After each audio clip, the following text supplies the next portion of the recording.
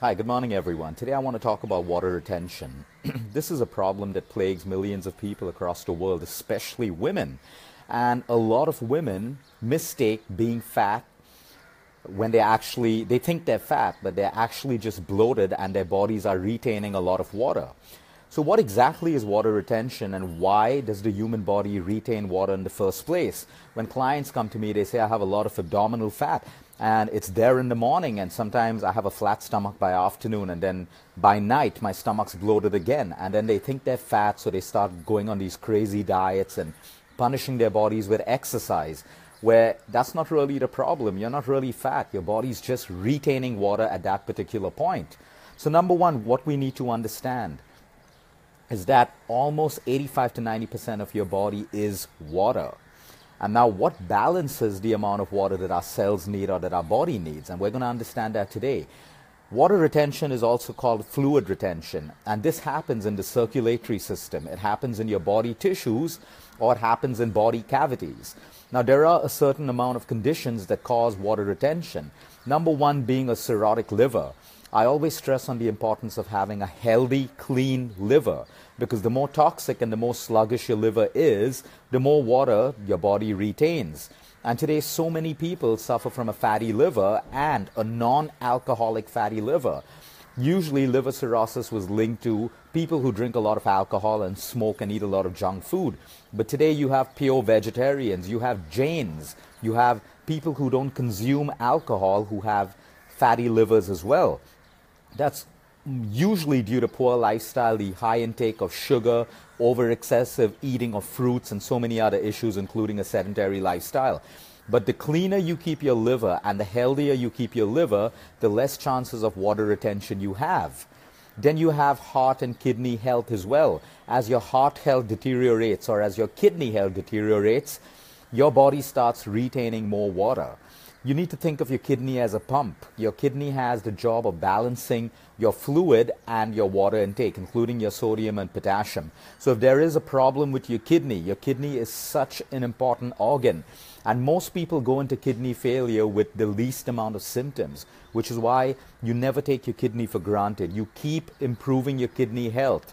And I'm going to talk about that for a bit today, because most people reach 90% kidney failure and then the body starts throwing up symptoms. And usually your only treatment post that is dialysis.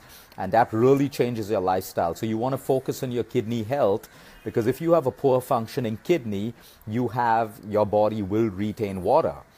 Then you have your premenstrual syndrome. Women going through their periods. At the start of their period, they tend to retain water or bloat up. Now this is an important time for a woman. And many women will, just resting at that point will really help them recover, because you need to understand that there's a hormonal change.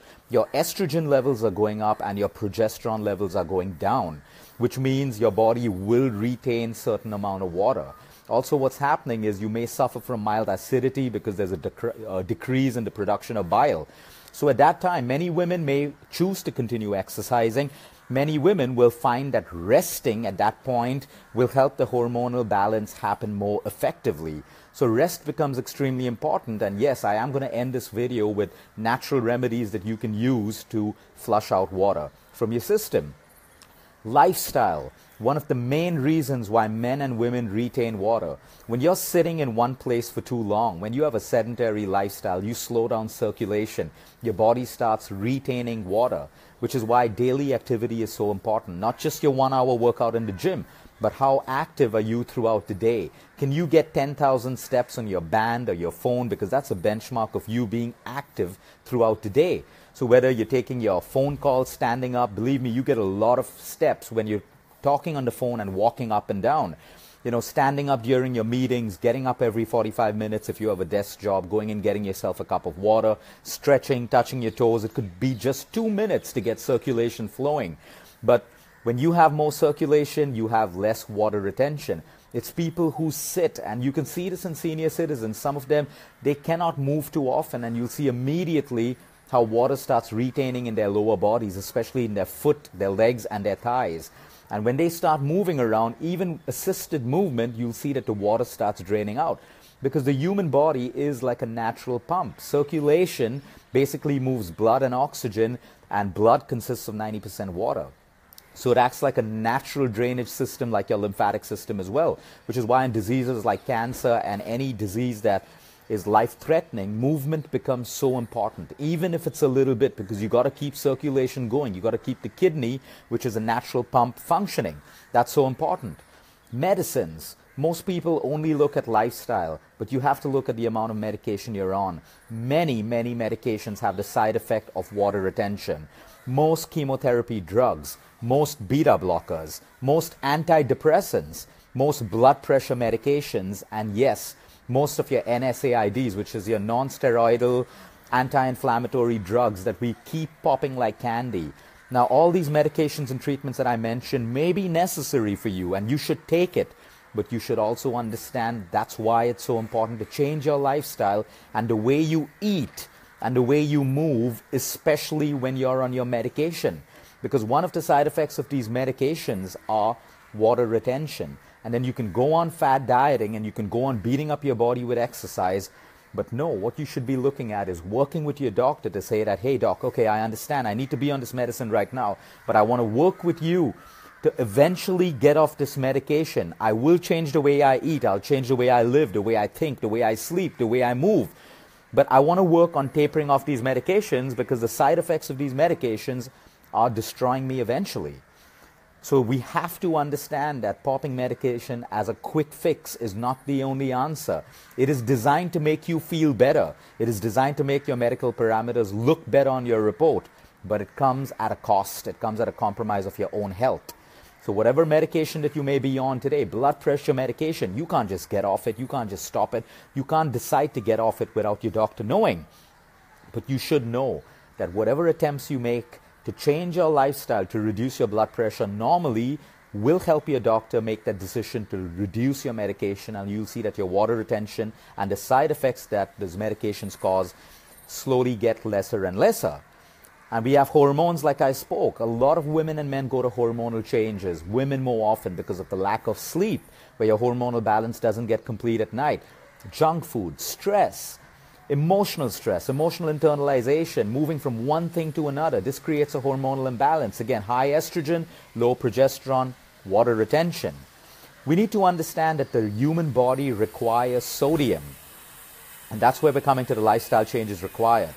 Your body requires sodium because sodium has a function of binding onto water, retaining water in your cells and outside of your cells for bodily functions. You need water in your body, especially if it's 80 to 90% water and your blood is 90% water.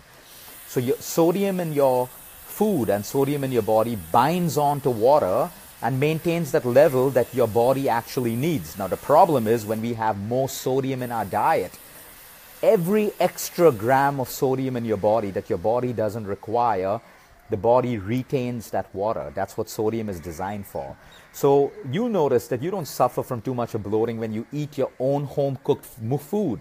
But the moment you start eating restaurant food or food from outside, where people don't care about the amount of salt that goes in, because we all understand that salt makes the food more tasty. And to sell food, you got to sell taste, or people are not going to eat it. Every extra gram of sodium in your body will make you retain water. So when you're eating all of that outside food, which definitely has more than 1 teaspoon of salt, which should actually be your daily intake of salt, 2,300 milligrams, which is equivalent to almost a teaspoon of salt, you can have one outside meal and get more salt than your daily requirement. And that's when our body starts retaining more water, which is why we feel bloated, or we have this late night dinner in a restaurant or at a party and we wake up with a puffy face and water retention and we feel heavy, lethargic and acidic. Now, what are the ways that we can naturally reduce water retention? Number one, reducing the sodium in your diet. Do not go salt-free. Salt-free is detrimental to your health. A lot of dietitians and nutritionists will put you on a salt-free diet, but that can actually put you into terrible situations with your organs because you require sodium for electrolyte balance in the human body in the right proportion. So a lot of people with high blood pressure decide to go on salt-free diets. Please do not do that. You'll be doing more harm. Balance the amount of sodium in your diet. Another important mineral to reduce water retention is magnesium. We've spoken about this powerful mineral which has over 300 to 500 functions, enzymatic functions in the human body. You find magnesium in your nuts like your almonds, your walnuts, your bananas, your whole grains, and even dark chocolate. And the more magnesium you have within the right range in your body, the less sodium you have. So if you have too much of sodium in your system, magnesium can actually balance that. For women going through the period cycle, a very important vitamin is vitamin B6. This is found in bananas, this is found in potatoes, this is found in walnuts. Because like I mentioned, pre-menses, your estrogen goes up and your progesterone comes down. B6 balances that.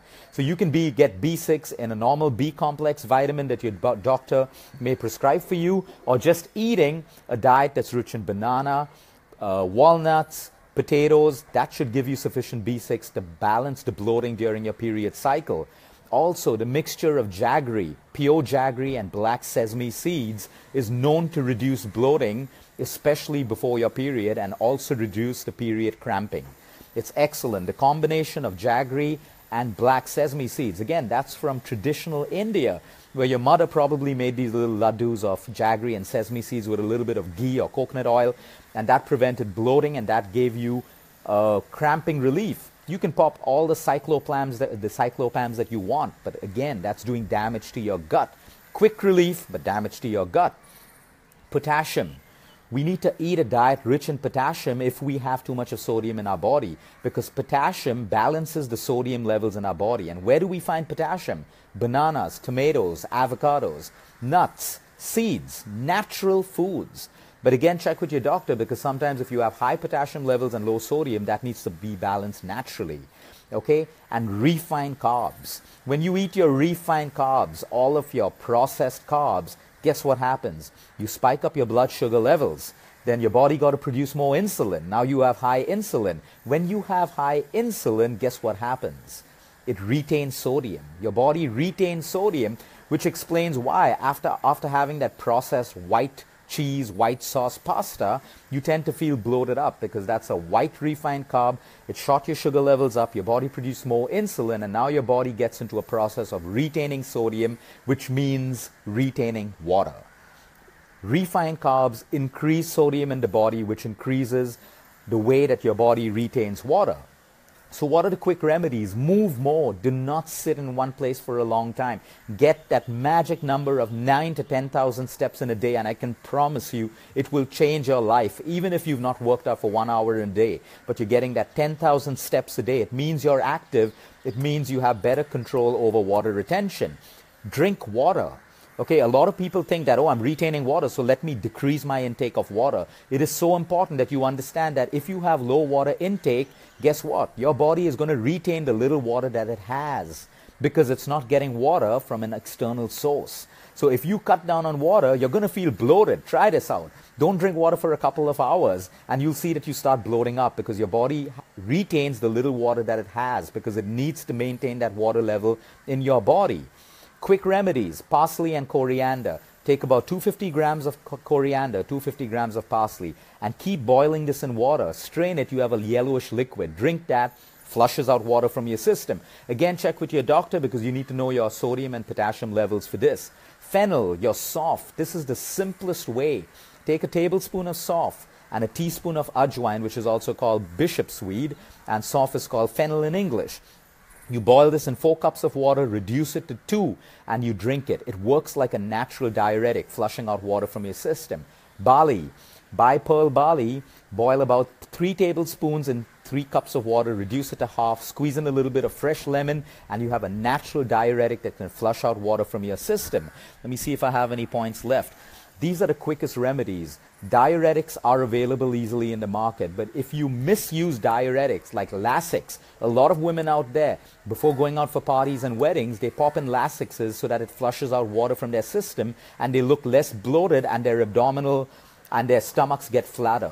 Let me tell you, that is the most dangerous thing that you can do, because the Lasix is designed to get into your kidney, and you have these little loops. It blocks these loops from producing potassium so that your sodium gets lower and you don't retain water and you flush water out of your system. Now, a lot of people need a Lasix for medical conditions, but you have to understand it will destroy your kidney over time.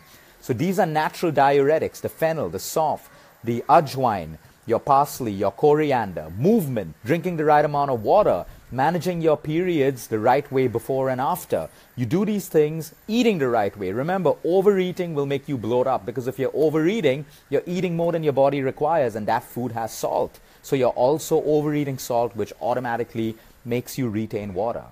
It all comes down to that one drug, which is inexpensive and practically free. It's called lifestyle. Have a good day, everyone. Until next time, eat smart, move more, sleep right, and breathe deep.